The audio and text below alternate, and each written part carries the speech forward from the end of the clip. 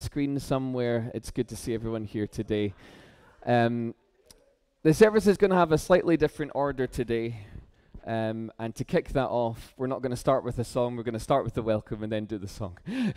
So, have you ever wanted to be in two places at once? Yeah, sure we could all think of reasons. If you're a student, you're probably thinking, man, all this coursework I have to do, but I'd like to be out with my friends. As a parent, like Rochelle's looking at me like, yes, I'd like to be asleep right now. We would all like to be in two places at once at sometimes. When we gather together on a Sunday, there's a physical reality of what's going on here within these walls. But there's more than just this. We're kind of in two places at once because there's the heavenly reality. We're drawing around the throne of God. So the first song we're going to sing is on Zion's Glorious Summit, and it's the inspiration for the song came from Revelation chapters 4 and 5. It's only 24 verses for both chapters, so just wanted to read through and just picture that this is actually what we're doing here today. So this is the Apostle John. He says, after this, so this is Jesus just giving him some messages for some other churches and begins his revelation. He says, after this, I looked, and there before me was a door standing open in heaven. And the voice I had first heard speaking to me like a trumpet said, come up here, and I will show you what must take place after this. At once I was in the Spirit, and there before me was a throne in heaven with someone sitting on it. And the one who sat there had the appearance of jasper and carnelian, precious jewels. A rainbow resembling an emerald encircled the throne. Surrounding the throne were 24 other thrones. Seated on them were 24 elders. They were dressed in white and had crowns of gold on their heads. From the throne came flashes of lightning, rumblings and peals of thunder. Before the throne 7 lamps were blazing. These are the 7 spirits of God. Also before the throne there was what looked like a sea of glass, clear as crystal. In the center, around the throne, were 4 living creatures, and they were covered with eyes in front and behind. The first living creature was like a lion. The second was like an ox. The third had the face of a man, and the fourth was like a flying eagle. And each of the 4 living creatures had 6 wings and was covered with eyes all around and under their wings. Day and night they never stopped saying,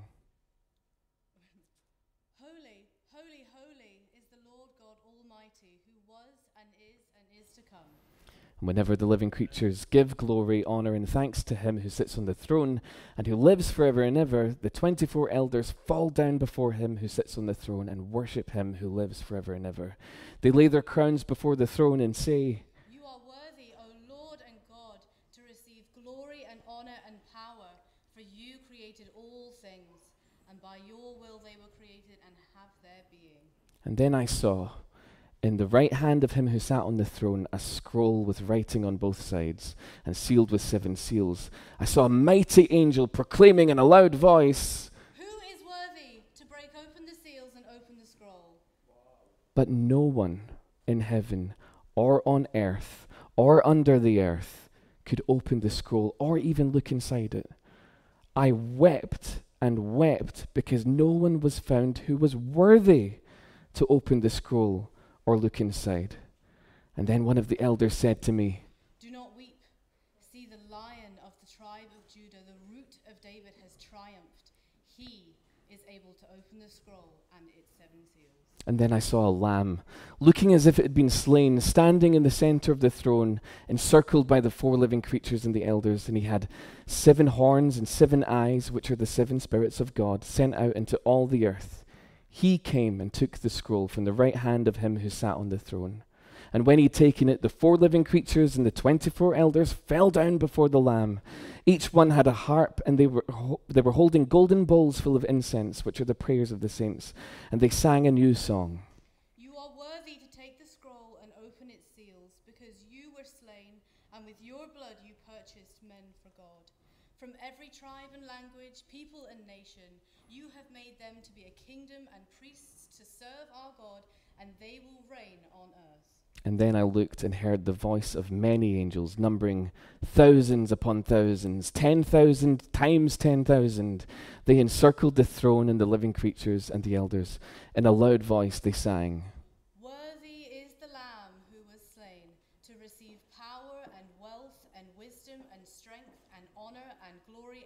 praise. And then I heard every creature in heaven and on earth and under the earth and on the sea and all that's in them singing, To him who sits on the throne and to the Lamb be praise and honor and glory and power forever and ever.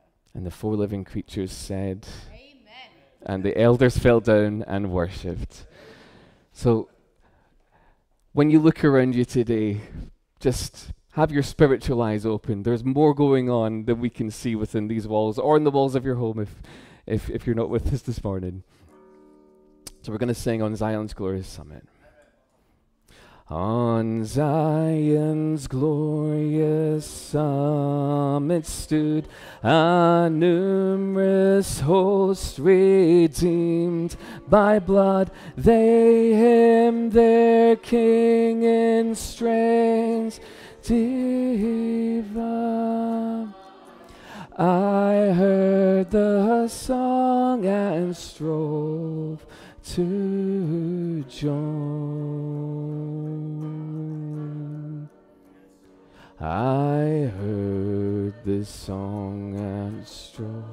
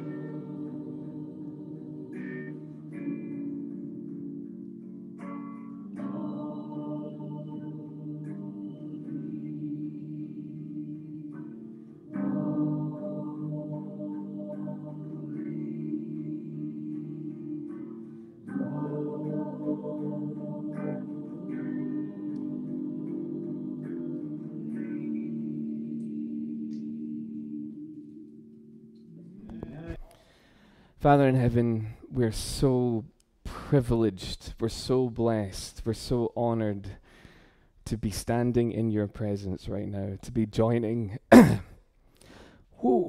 not just each other, our dear family, our brothers and sisters in Christ in this room, but we're also joining in Christians all over the world who are worshiping today. And we're also joining Christians who've gone before in the great heavenly place.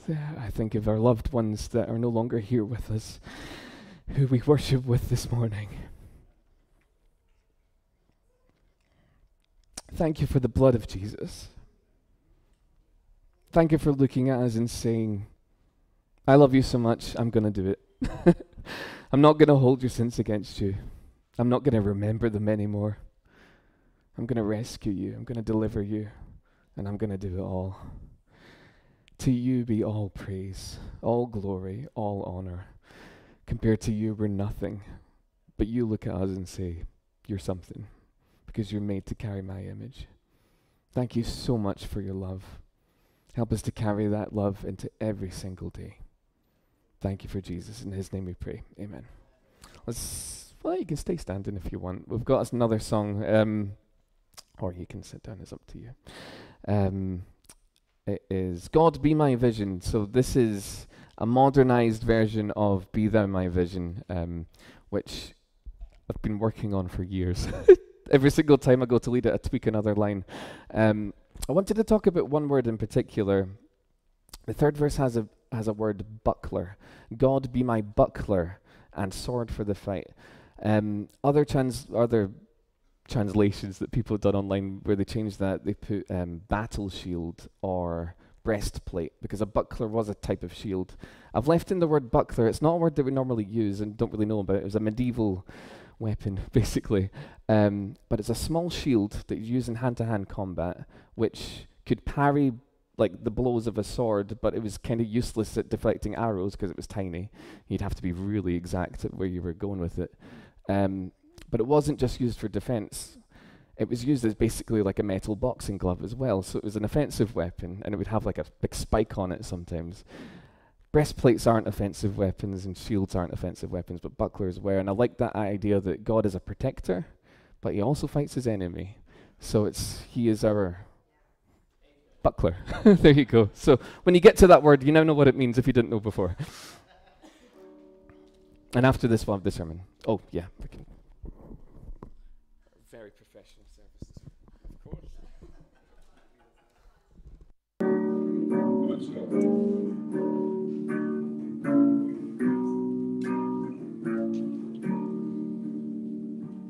God be my vision, O Lord of my heart. Nothing is more to me, Lord, than you are. You're my best all my day, Lord, my mind. Waking or sleeping, your presence, my life. God be my wisdom and be my true word. I ever with you and you with me, Lord. You're my great Father, I'm your true son. You dwelling in me, and I with you one. God be my buckler and sword for the fight. You are my dignity, you're my delight. You're my soul shelter, you're my high tower. You raise me heavenward, O power of my power. Guiding me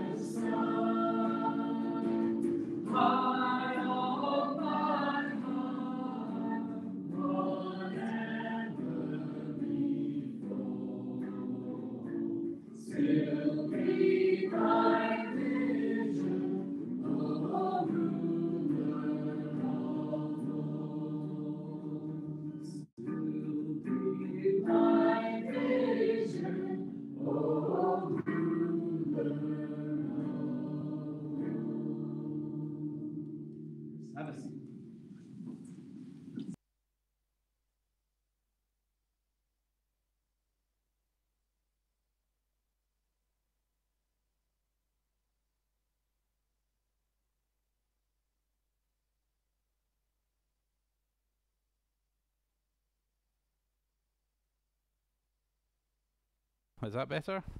Fantastic. Apologies to those online if you're having a little bit of trouble with our sound this morning. We are a microphone down, so apologies if you're not able to join the great worship that the Galloways just led us through in full glory. But it's great to sing songs of worship, and it's great to think about what heaven is going to be like Scott shared. Today, I have the pleasure, the honour of speaking to you and sharing the message. And today we're going to have a little bit of what Scott talked about in the welcome of being in two places at once. Today's message is titled A Spirit of Grace and Supplication. But first I wanted to just give a quick introduction and a summary of last week. It's not going to be an extensive summary, but I really enjoyed last week's message when Simon came and spoke to us, Simon Dinning from our Belfast church. And the three main things that we took from the message last week were that Zechariah 11 tells us without doubt that judgment is coming. And that's something that we just need to know. Simon really shared it incredibly, so if you want to catch up on that, please go and listen to last week's message. But it's true, judgment is coming with certainty, and we need to be prepared, and we need to prepare others. Simon went on to share that there is no one like our God, which is true. There is no one like our God. There is not a single person that exists or ever has existed or ever will exist that is like our God. He's completely unique. He is the head of everything. And we looked also that God relentlessly pursues his people. And that's true. It's such an encouraging promise that God will relentlessly pursue us. Now, that was hard to get out of Zechariah chapter 11 because the language can get a little bit heavy, but there's such encouragement there. And when I looked at the message, at the scripture that I have to share this week, I felt similar. How do I get something encouraging out of this? But the truth is that there's tons of encouragement in it. Absolutely tons. And today we're going to go on a little bit of a journey. We are going to go low. We're going to go pretty low. We're going to get broken. And then we're going to see just the amazing grace of God as well. So it's a message where we have to be in both places at once. We can't experience the grace of God if we don't understand the brokenness that the cross brings us to. But we'll get into that. Today we're looking at Zechariah 12. There's so much in it that I'm going to break it down, and I'm going to ignore the first part. I'm going to skip over it. In fact, I'm going to summarize it really quickly now. Zechariah 12, verse 1 to 9. There's tons in there. There's loads more than this summary gives. Spend the time in it. But the summary of Zechariah 1 to 12 is with the same certainty that judgment is coming, that God wins. God has won the battle already. That's a certainty, as much of a certainty that God is going to bring judgment upon his people. God has already won. We only have to decide which side we're going to be on. Are we going to be an enemy of God, or are we going to be his chosen people? It's not easy for his chosen people either, as we're going to find out in a minute as we dive into Zechariah 12, chapter 12, verse 10 to 14, which we'll go to in just a second. But it's incredible to know that we can have certainty that our God has won. So no matter how bad it gets, we know that God has won. No matter how much our life is a challenge and a struggle, we can be on the side of the person that's already won, which is an incredible encouragement. And that God that is won is pursuing us, as Simon told us last week. Turn with me to Zechariah 12 in chapter 12, verse 10. That's Zechariah 12, 10 to 14, which is titled, encouragingly, Mourning for the One They Pierced. Scripture reads, I will pour out on the house of David and the inhabitants of Jerusalem a spirit of grace and supplication. They will look on me as the one they have pierced, and they will mourn for him as one who mourns for an only child, and grieve bitterly for him as one who grieves a firstborn son. On that day the weeping in Jerusalem will be as great as the weeping of Hadad-Rimmon in the plain of Megiddo. The land will mourn, each clan by itself, with their wives by themselves. The clan of the house of David and their wives, the clan of the house of Nathan and their wives, the clan of the house of Levi and their wives. the clan of Shemai and their wives, and the rest of the clans and their wives. When I first read this, I thought, where am I going to go with this? But it's obviously a messianic prophecy of Christ being, crucified for as a sacrifice for our sins on the cross. I always wonder what the people hearing this at the time would have thought. They would have been perplexed. What's he talking about? Who knows? But we know now what he's talking about, because we have the message of the cross, we have the New Testament, we have the scriptures, and we're so blessed that we can see the whole picture, because the original hearers of this didn't. They had to go in faith. There's a mention of a place in here. The weeping will be as great as Hadad Rimmon. Just for context, Hadad Rimmon is on the plain of Megiddo, and that's where Megiddo sits, which is linked to Armageddon, but I'm not going to go into that just now. But it's also where Josiah was slain, Josiah being one of the good kings, which relates to Christ being a good king as well.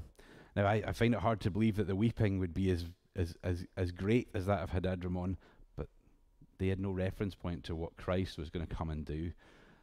What Christ did is just so much greater. But this scripture talks about mourning, that they should mourn for the one that they have pierced. And this is not God's enemies. He's not talking about the enemies. He's now talking about his people. His people should mourn for the one that they pierced. And it's true, we should. We are responsible for sending Christ to the cross. But, it's really good to meditate on who it was that we're responsible for piercing. Now, as many of you know, I'm not a poet. I'm not great with words. So I'm going to borrow from Charles Spurgeon to share from his sermon on this same scripture just who it was that we pierced. So Charles Spurgeon spoke. He is the light and the brightness of heaven, the express image of his Father's glory. Without him was not anything that was made, and by him all things consist. And yet the King of heaven lays aside his crown, strips himself of his purple, takes off his golden rings, and becomes an infant of a span long. And after a life of suffering yields himself to a slave's death upon a wretched gibbet of a cross. My soul, dost thou not sorrow that so divine a person should sink so low? Excuse the old language here. I struggle with it too, but I think the words are great when we meditate on them. Think of his purity and his character as a man. In him was never any sin, and yet he suffers. His whole life was spent in doing good. Unselfishly he spared himself not, and now men do not spare him their worst cruelty. He gives food to the hungry, health to the sick, life to the dead. He hath not time for himself so much as to eat bread. He shuns no labour for the good of others. He seeks no ease for himself, and yet men whom he would bless conspire to curse him. He lives a life of perfect holiness, in no way causing any to offend. His life is pure light of the sun of love. It hath no darkness whatever in it. His acts are a river flowing with crystal streams of loving kindness, untainted by selfishness or ambition, and yet he bleeds. Heaven's greatest jewel cast into the mire, earth's purest gold trodden in the streets. The sun suffers an eclipse. He who is of earth's the brightest star is hidden behind black clouds. O thou immaculate man, shall I see thee bleed without compassion? O thou almighty God, I see thee incarnate in the flesh, suffering throes and pangs worthy of thy Godhead, without feeling commiseration of my soul stirred towards thee. This is sad indeed. Can you get the thought, my dear friends, that you made Christ dead? Yes, you. If there were no other man. Let us remember too, as we continue to the foot of the cross, that Jesus Christ doth not merely suffer for sin, but he suffers for you. I couldn't put it into those words. It's a struggle to get through because of the old language, but that's who he pierced. That's Christ. You know, many of us know Christ. Some of us here don't yet know Christ. But that's who we sent to the cross. Someone who was perfect. Someone who was by very nature God. Someone who was above all things and through who all things were created. You know, this is a message that should make us feel bad. This is a message that should make us feel broken. This is a message that, if we really are honest about it, is an offensive message. The creator of all things, God himself in human form, came to earth, suffered and died for our sins so that we may be restored to the right relationship with him. And it happened not because of communal sin, it happened because of my sin and your sin. And it happened for even the smallest of sins, because nothing else could have restored us, regardless of how small our transgressions might seem compared to the next person. There's no other way. Charles Spurgeon went on to say, men first look upon him who they pierced, and then, but not till then, they mourn for their sin. This is the common folly of men. They look for the effect in order to produce the cause. They forget the old proverb and put the cart before the horse. But our text in Zechariah 12 plainly indicates what is the cause and puts it first, assuring that the effect will follow. Repentance is is in no sense a title of faith in Christ. It is, on the other hand, a legitimate consequence of faith. Strong words and inspiring and encouraging ones of a man that lived a long time ago. This is not a message that's changed. You know, although, to be honest, we live in a time that doesn't like this message. We live in a time that doesn't like to be told, you're guilty. You're to blame for this. We don't like it. And we shouldn't like it. It should be offensive to us. It should trouble us. We should look to this message and be broken. There's two ways to respond to this message, and we'll look at them later on. But it should make a difference to us. It's not something we can hear and just forget. If we actually listen, obviously many people, including myself for many years of my life, just ignored them. They didn't want to hear it. I don't want to know. Don't tell me about God. But the message of the cross is an offensive message. It should break us. It should strip away everything.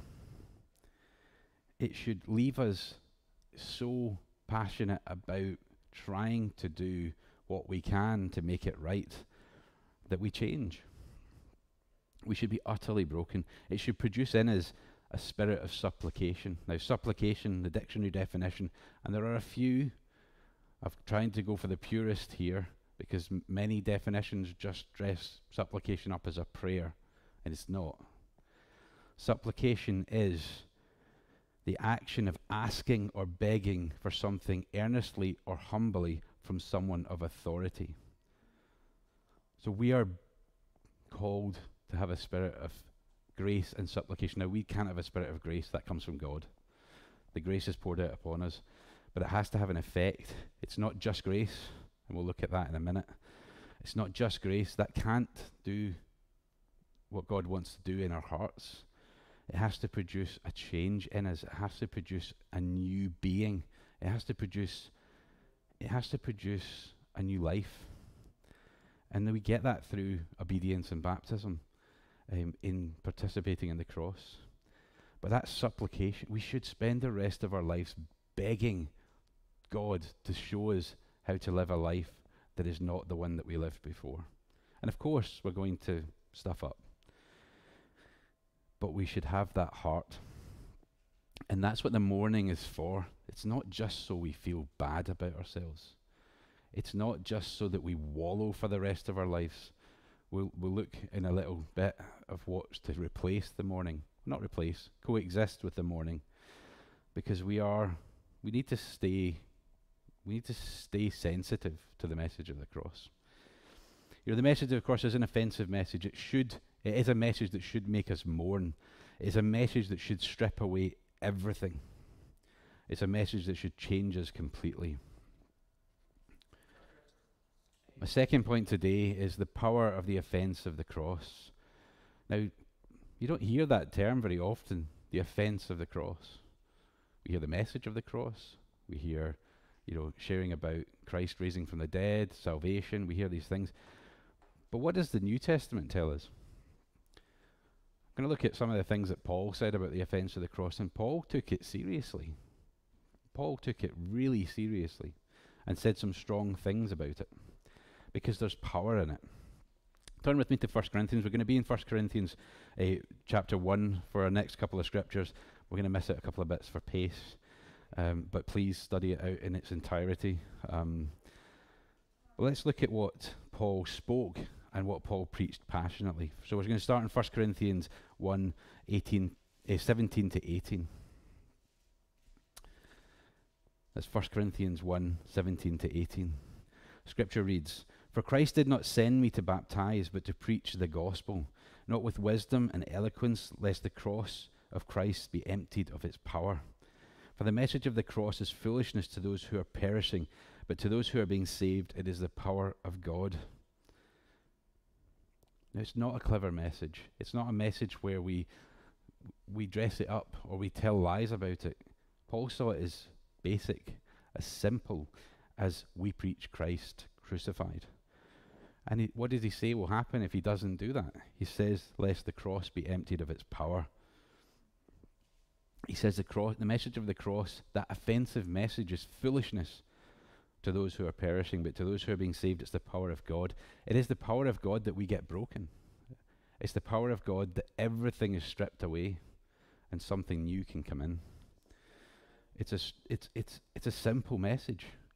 We can get tied up in wisdom and teaching, and we should study our Bible, we should teach, we should learn what the Bible says about our lives. But it's basic repentance and times of refreshing through participating in the cross. It is a basic message because it's for everybody. You don't have to be smart. It's for everybody. Moving on, just a couple of verses. I've got my scripture reference for this wrong on my notes, so I'm going to ask. We're just a couple of verses on in 1 Corinthians 1. Scripture reads, "Jews demand signs and Greeks look for wisdom. But we preach Christ crucified, a stumbling block to the Jews and foolishness to the Gentiles. But to those who God called, both Jews and Greeks, Christ and the power of God and the wisdom of God. For the foolishness of God is wiser than human wisdom, and the weakness of God is stronger than human strength." Now, we don't understand why Christ had to come and die on the cross for us, why he came when he did, and why it happened the way it did. But God's wisdom is perfect. He knows that that's what we need, and he knows that we need an offensive message to get through to us. If it was just a nice message, I don't know if I'd be a Christian. I don't know if it would have changed me. I don't know if I'd have listened. I might have just seen it as good advice. But when I know what I'm responsible for and know what my life brought about, it changes me. Moving on, 1 Corinthians chapter 1, verse 26 to 29. "Brothers and sisters, think of what you were when you were called. Not many of you were wise by human standards. Not many were influential. Not many were of noble birth. But God chose the foolish things of the world to shame the wise. God chose the weak things of the world to shame the strong. God chose the lowly things of the world, the despised things, and the things that are not, to nullify the things that are, so that no one may boast before him." This helps me because my logic can't get round the fact that God wants to break me first. Because God's just told me I've done this. I'm responsible for killing Jesus on the cross. It's really hard for me to get to God wants a relationship with me. But that's my logic and that's my wisdom. But God's different. God knows better. God knows me, and I don't like to give up me sometimes. And he knows that I needed to completely empty myself, and I need to do it every day as well. It's not just something that I did when I became a Christian. I need to take off me and put on Christ. And that's how I can have a relationship with God, not through being wise, being noble, and all these things. Although I want to try and be wise in a godly fashion. God wants that sinner who's responsible for sending his son to the cross, because he can build on that. He can't build on somebody who's unwilling to accept what they've done. He just can't do it. Paul understood the cross and the offense of that message. He understood that we should mourn. He understood that it should change us. Turn with me to Galatians 5. Galatians 5, we're going to start in verse 6 to 11. Mike's going to come up and share communion afterwards. He's going to share a slightly extended version of this scripture in communion. But we're in Galatians 5, 6 to 11. Scripture reads, I'm going to pause before I do that. There's a bit of good news that I forgot to share. I'm going to do that first. We have a special person at the back of the room. We do. Joshua Bassa is back with us.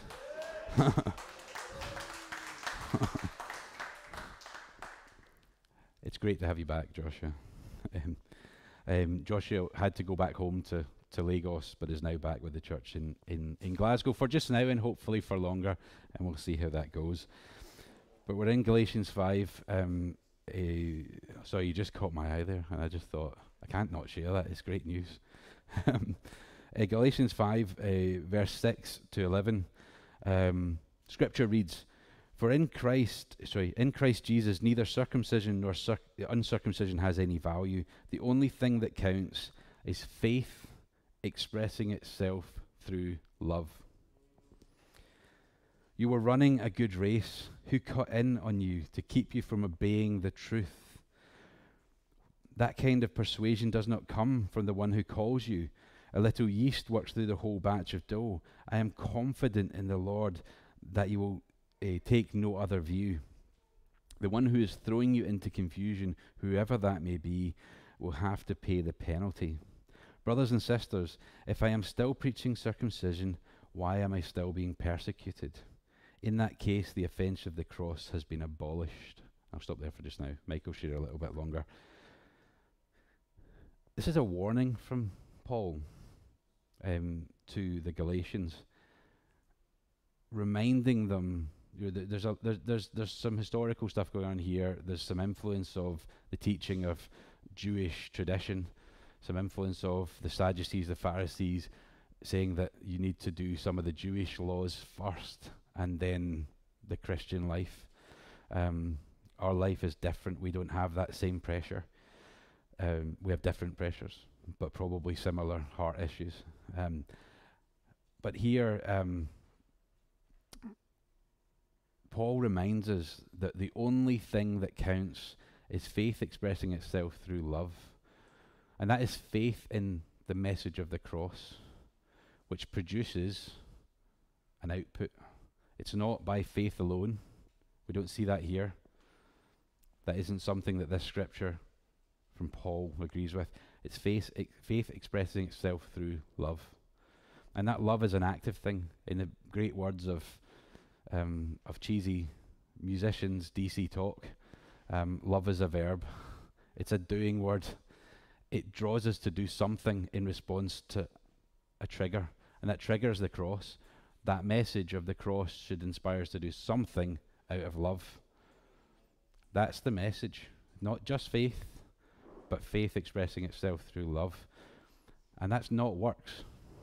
We'll look at that a little bit later on. That's a response to the message that we've received. Paul goes on to say, you are running a good race. Who cut in on you to keep you from obeying the truth? You know, he's saying to the Galatians here that something is distracting you from the message. How similar to our lives can that look? There's tons of stuff that distracts us from the message. We live in we live in a world that's just full of entertainment and career opportunities and relationship opportunities and all sorts of comfort and distraction, all sorts of nasty social media and hatred that exists on there as well, but things that can consume us and distract us and disable us, paralyze us from acting. Here Paul is saying, who are you letting distract you? He's saying that there's a race, that they were running a good race. Are we running a good race? Am I running a good race? Was I running a good race and I've stopped now? Am I stationary for quite some time and need to get going? The race is what we're called to do here by Paul. That race is, it's not a physical race, we don't run. But the race that we run is shown by our daily living, by action, by how we choose to live out the grace that we've received through the message of the cross. That life that we live is a life of faith, love, and obedience. And that's pulled directly out of this scripture here. Who kept you from obeying the truth? The truth being faith expressing itself through love. That's what Paul was focusing on here. Not just faith alone, but faith working through love and obeying that, producing an output. And what does he say will happen if we allow that to happen in our lives? The same as the Gentiles, the same as the Galatians here. In that case, the offense of the cross has been abolished. So if the Galatians had allowed those Jewish teachings to come back in, what he was saying is that the offense of the cross might as well just not have happened, because that's what transforms you, not these laws. And that's a strong message. There are so many religious things that we can get caught up in, so many nice things making us feel good about ourselves. But are we so cut by the message that we live a life of faith expressing itself through love? Or is it just a life of faith? Is it just a life of knowledge, understanding? Is it just a life of feeling good about yourself? Or are you expressing it through love in faith of the message of the cross? That challenges me, because sometimes it's just logical belief that gets me through. And that's not enough. It's dead, it's empty. It might as well have removed the offense of the cross. It challenges me to the heart, and I want to live that life every day that is faith expressing itself through love. I want to be in a church where people say, who cut in on you? I want to be in a church where people say, what's distracting you from living out your life? A discipling church. That's what I want to be part of. We need each other to do that, because sometimes we're totally blind to it. It's easy to think that putting a focus on expressing itself through love means works, but that's not the case at all. There's nothing that we can do to earn our salvation. And I think that's one of the things that God understands about that offensive message of the cross that we don't necessarily understand, is that if you actually understand that that's who you are, away down there, how could you ever think you could earn it? No matter what you do, it's only God. But it doesn't mean that we shouldn't change our lives.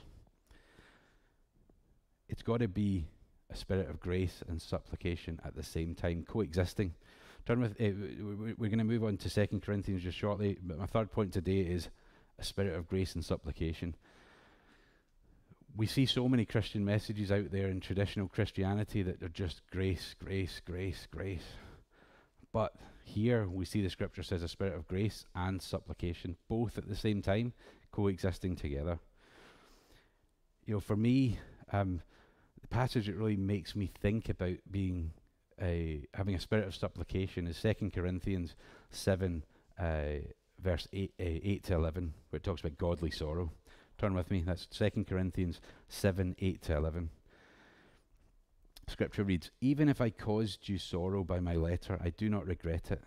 Though I did regret it, I see that my letter hurt you, but only for a little while. Yet now I'm happy because you were made sorry, but because you were happy not because you were made sorry, but because your sorrow led you to repentance. For you became sorrowful as God intended, and so you were not harmed in any way by us. Godly sorrow brings repentance that leads to salvation and leaves no regret, but worldly sorrow brings death. See what godly sorrow has produced in you, what earnestness, what eagerness to clear yourselves, what indignation, what alarm, what longing, what concern, what readiness to see justice done. At every point you've proved yourselves innocent in the matter. This ties directly in to that idea of being brought low to be lifted high. That idea of being broken,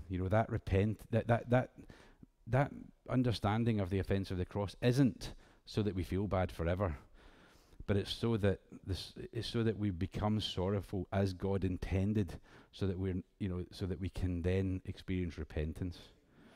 That sorrow shouldn't lead to wallowing. That sorrow shouldn't lead to you being made inactive, to not living the life you could live, but it's to bring you to repentance.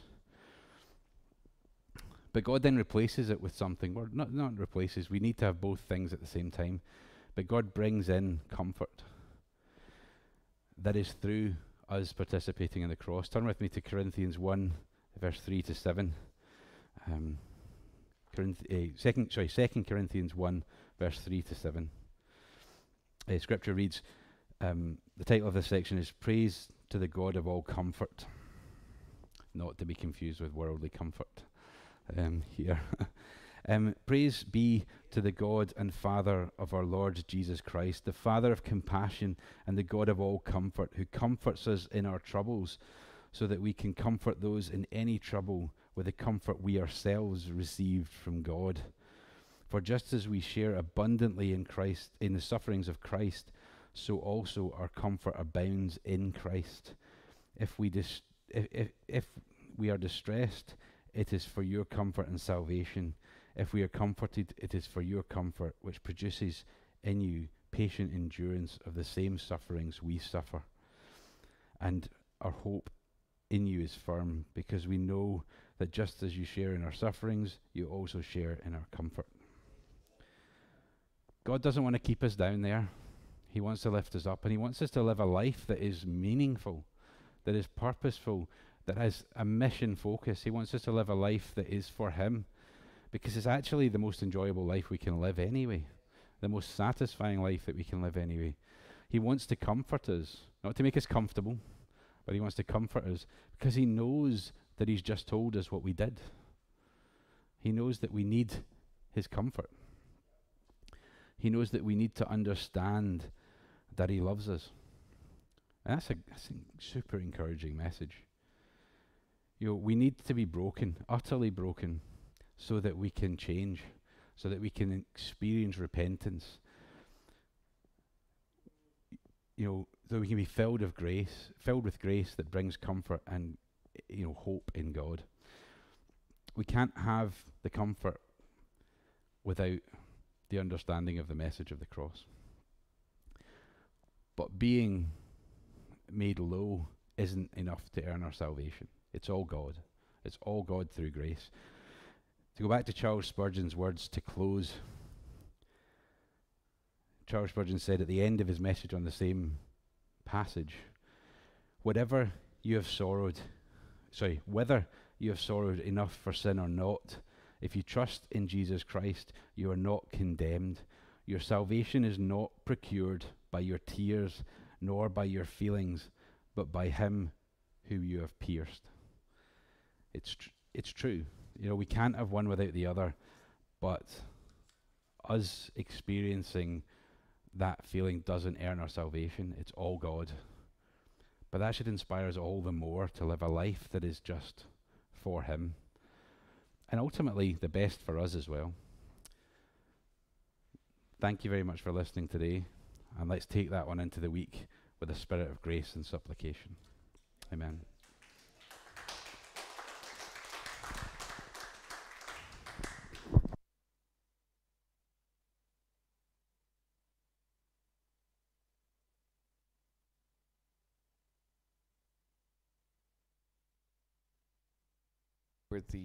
There you are. Looking for my wife. Hi. Sorry, Isaac, for switching off the microphone earlier. Just realised I cut off everyone online when I did that.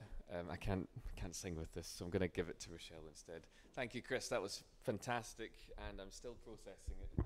And I know it will be for the rest of the week, but I really loved the faith and love part. I think I kind of got sidetracked myself, so that was really useful to hear. As we go towards communion, we're going to sing Before the Throne of God Above, and then In Christ Alone, and then Michael dive deep into Galatians. What? Is that right? Yeah, you're on. Okay.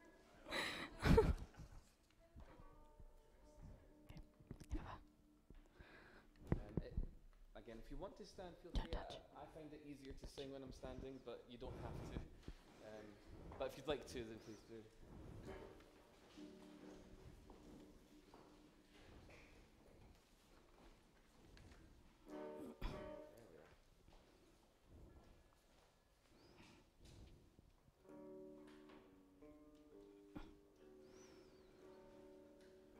Before the throne of God above, I have a strong and perfect plea, a great high priest whose name is love. And the Savior died, my sinful soul is counted free, for God the just is satisfied to look on him and pardon me, to look on him and pardon me.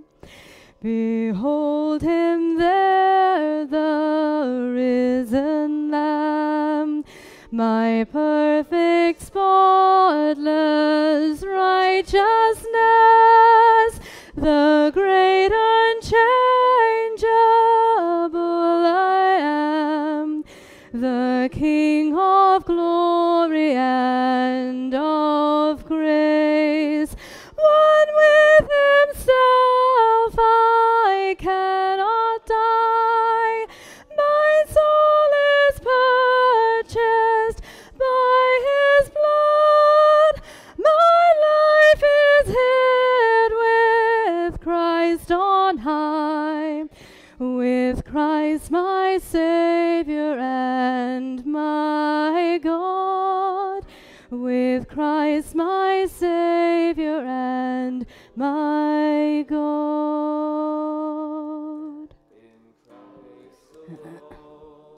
My hope is found, he is my light, my strength, my song, this cornerstone, this solid ground, firm through the fiercest drought and storm. What heights of love, what depths of peace, when fears are stilled, when striving cease. My comforter, my all in all, here in the love of Christ I stand, in Christ alone, who took on flesh, fullness of God in helpless babe, this gift of love and righteousness, scorned by the ones he came to save, till on the cross as Jesus died, the wrath of God was satisfied, for every sin on him was laid. Here in the death of Christ I live. There in the ground his body lay, light of the world by darkness slain. Then bursting forth in glorious day, up from the grave he rose again.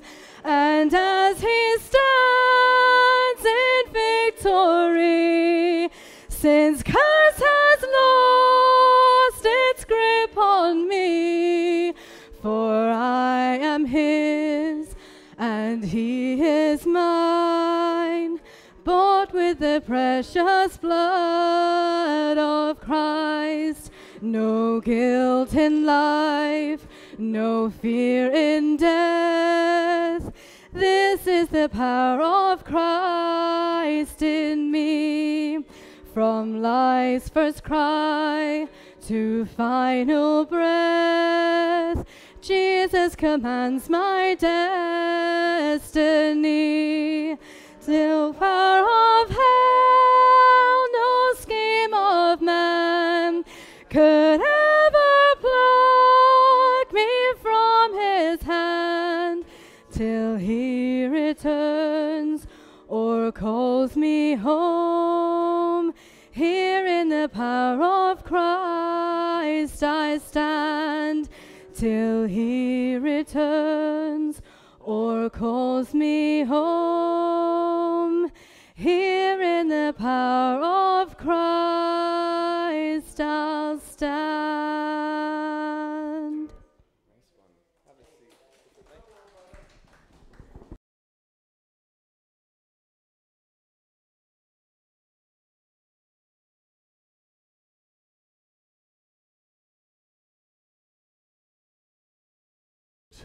Can you hear me? Yeah, sorry about the microphone situation. We're just passing this one around today. Right. It's now my job to share communion, and we're doing that at a slightly different time in the service, so I'll explain why. What a great sermon. Really enjoyed that. Really hit my heart. And I think like Scott, I feel like I need a bit of time to process that. This idea of the offense of the cross. Wow, that makes you sit up and think, doesn't it? The reason is I was chatting with Chris on the telephone last night about a number of things, and we got onto the subject of Chris's sermon for today, and he shared some of this stuff with me, and I thought, wow, that's quite big. That's I've never really quite seen that way before. And isn't it great just to read the minor prophets, because it just pulls out, it's good to read the whole Bible, because then it pulls out different things that you maybe don't think of all the time. And then after putting the phone down to Chris, I went off and I'll just check my church suite and just see if I've got any tasks for church tomorrow. And sure enough, bang, there I am. I'm on communion. and that was that. So that was great. But then I thought, Chris has just shared this fantastic communion message with me. I don't really want to share a different one, because that's actually a really powerful thought, this offensive message of the cross. So I'm just going to try and just wrap that up a little bit and just point it back towards the cross, and then we can take the bread and the wine and actually meditate on that. But this is a message, and just for those of you who've been in kids ministry, and just a recap, God's people pierced the Lamb, pierced Jesus, the Son of God. This is the perfect Jesus that suffered for you and me. Not suffered for sin, although maybe that's the case, but suffered for you. And Chris talked about how repentance is a legitimate consequence of faith as well. It's, if we genuinely have faith, then we will genuinely repent when we're faced with the cross, faced with Jesus needing to die for us. And that offense really should break us. It should have power. It should have something in it that makes us change. And I think that is why God did it. Yeah? God knew that we might need an offensive message to wake us up. Because it is in our nature to go and say, yeah, I'm better than you because I obey these rules, or these kind of things. And this is a message of Galatians 5, which I'll get to in a minute, as Chris said. But if we are offended, and here's the good thing, if we're offended, we can be humbled, but yet later built up. Yeah? And don't worry if you're not too offended. If you're humbled, that's great. But if you're not humbled, then have you really grasped that message of the cross? Let's just look again at Galatians 5. I'm going to start from 11. I'm just going to read 11, in fact, on its own. It says, "Now, brothers and sisters," this is the Net translation, "if I am still preaching circumcision, why am I still being persecuted? In that case, the offense of the cross has been removed." So the book of Galatians is written to what they call Judaizing Christians who wanted to go back to circumcision and keeping the law and ticking the boxes and saying, I'm good. And if that's the case, then there's no offense of the cross. There's no, I need forgiveness. Look what I've done. I need this. This is what Paul was preaching against. And in verse 13 he says, "For you were called to freedom, brothers and sisters, only do not use your freedom as an opportunity to indulge your flesh, but through love serve one another. For the whole law can be summed up in a single commandment. You must love your neighbor as yourself."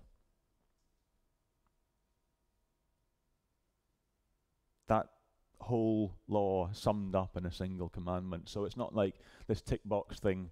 It's if we just get love your neighbor as yourself, then whichever boxes we tick, Jesus will be pleased as long as we just hold on to the cross, where he died for us, where our sins are made up for, they're absolved.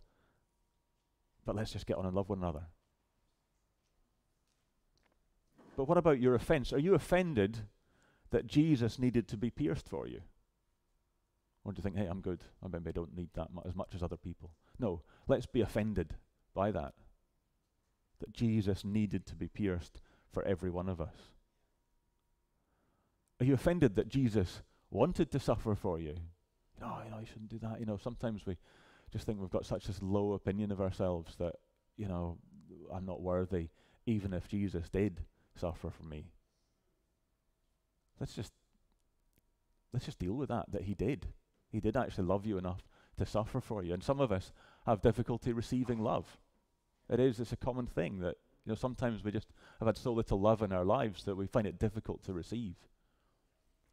But actually, coming to the cross and being offended by that message is good for us. Yeah? And let's just not use our freedom to indulge the sinful nature. We're not free from being offended. And if we're not free from being offended, then we can actually be free from everything else. If we free ourselves from that idea of being offended, then we'll not be free from everything else. We'll have to deal with all the other challenges in our life. So that gives us a good mindset. And let's just have that spirit of supplication, because grace is available from God. Yeah, I love that Charles Spurgeon quote that Chris ended on there. Whether you have sorrowed enough for sin or not, if you trust in Jesus Christ, you are not condemned.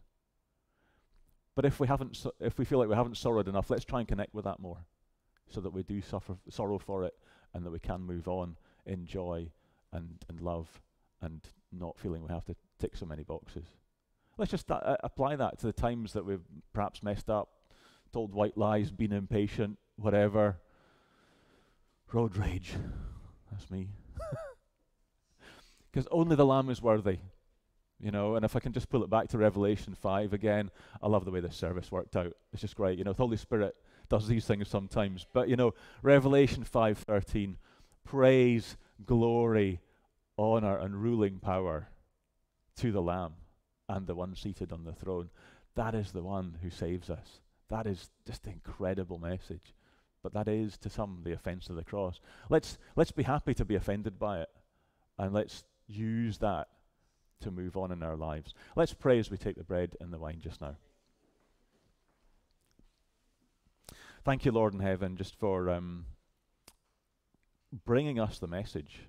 You do have an amazing way of pointing us in the right direction in your life, whether you use the scriptures, whether you use people in the church, whether you use people outside the church, whatever it is that you use, the weather, I don't know, Lord, you can move our lives, and you can move us to feelings of deep remorse, Lord, and sometimes you do that through the cross, and I thank you that you've done that through the cross.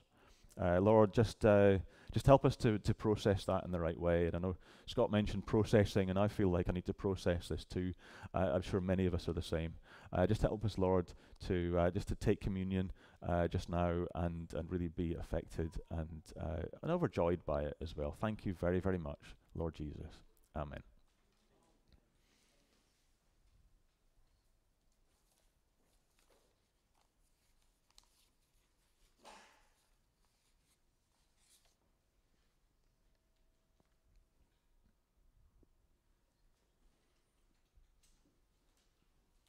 You want next, Michelle? Yeah.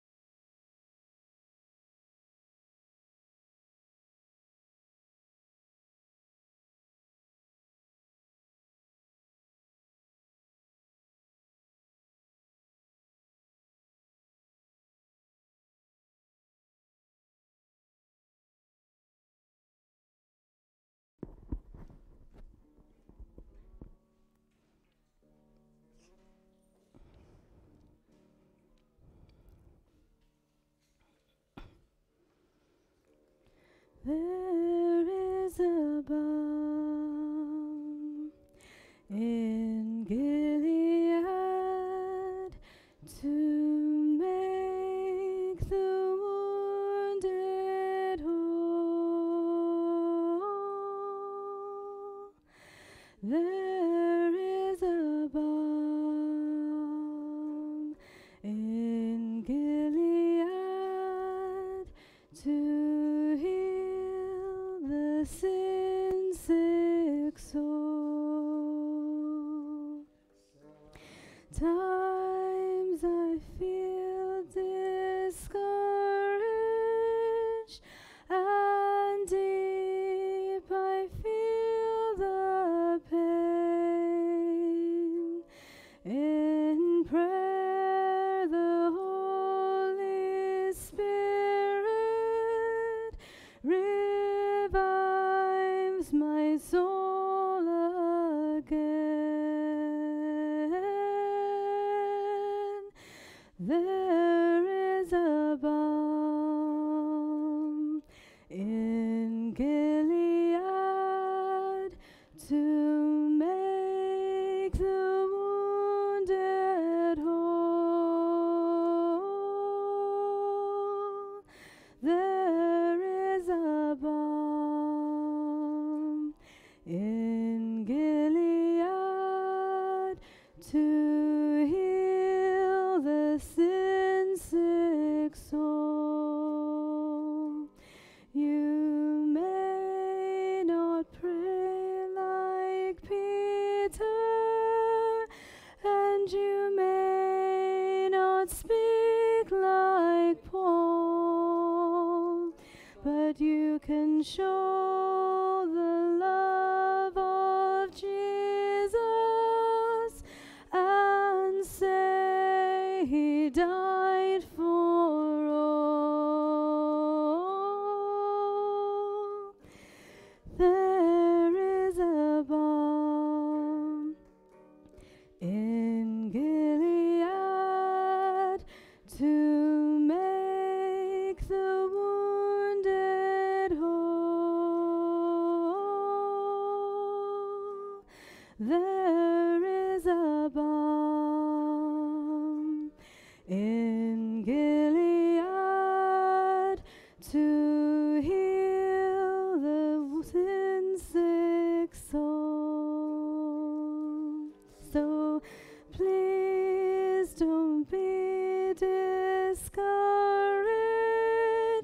The Father is your friend, the source of peace and comfort, and love that knows no end.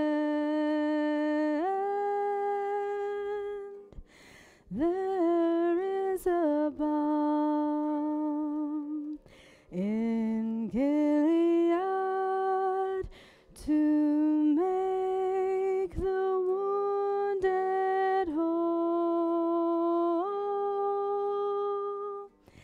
There is a balm in Gilead to heal the wounded soul.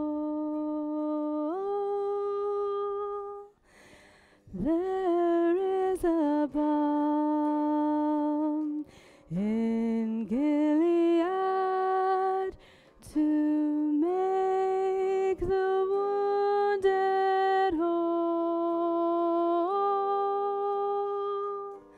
There is a balm in Gilead to heal the wounded soul. Oh, what a good morning. Oh, what a great morning we've had. Before we have the announcements, we'll just go ahead and do the closing song. Let's stand on our feet. This world is not my home, just a passing through. Do you want to do the announcements first? There is announcements, absolutely. So we'll go ahead and sing this, and then we'll pass it over to probably Ruby. This world is not my home. I'm just a passing through. My treasures I lay up somewhere beyond the blue. The angels beckon me from heaven's open door, and I can't feel at home in this world anymore. Oh Lord, you know I have no friend like you. If heaven's not my home, then Lord, what will I do? The angels beckon me from heaven's open door, and I can't feel at home in this world anymore. They're all expecting me, and that's one thing I know.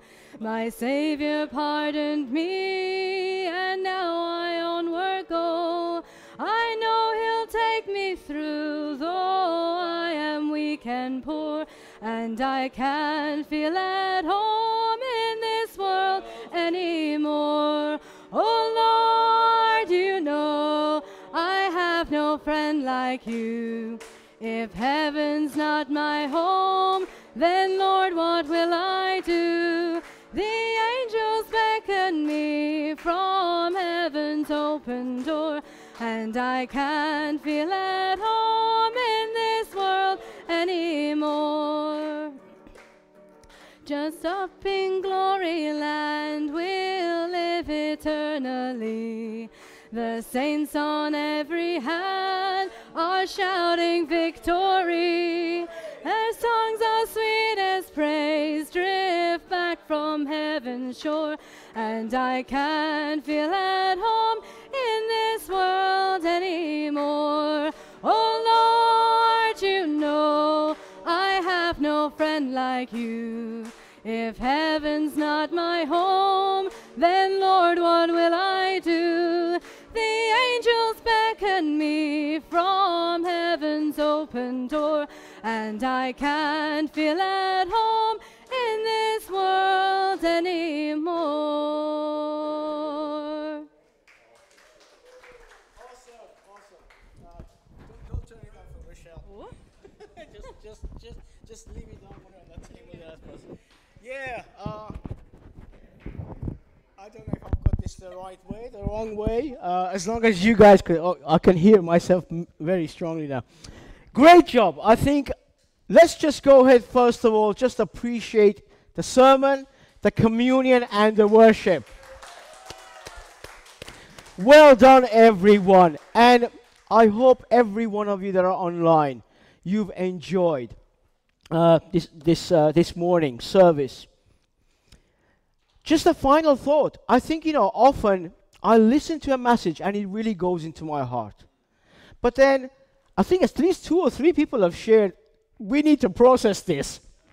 I think it's necessary. But I can tell you that next week we're looking at Zechariah chapter 13, and I think Scott is preaching. And I can promise you, Zechariah 13, I've had a look at it. It's actually inspiring. The Lord is saying, like, I'm washing the sins of the land away. So that's really going to be encouraging. So we look forward to that as well. I think the Lord blessed Scott, something really to lift us all up. But in the meantime, if I can encourage every one of us, that during the week, we all have our mentors, discipling partners, the brothers and the sisters are close to us. We can really be open and honest. Let's talk about the message. Let's reflect on it and talk about it. How can I allow God's grace to really motivate me, to really be the one who loves Him and shares, and his faith is motivated, not because I've got to do this or this or this, but I'm motivated by the grace of God, by His love, by His compassion. So let's make that time. I want to ask you, I think this is something every time I do get up, I ask the church, spend time with those who are close to you. Talk to them and lift yourselves up. How can I be the best I can be for the Lord? That's exactly what Apostle Paul did in 2 Timothy chapter 2, in 6, 7, 8. He tells Timothy, reflect on what I'm saying, and the Lord will give you wisdom. So let's do that together.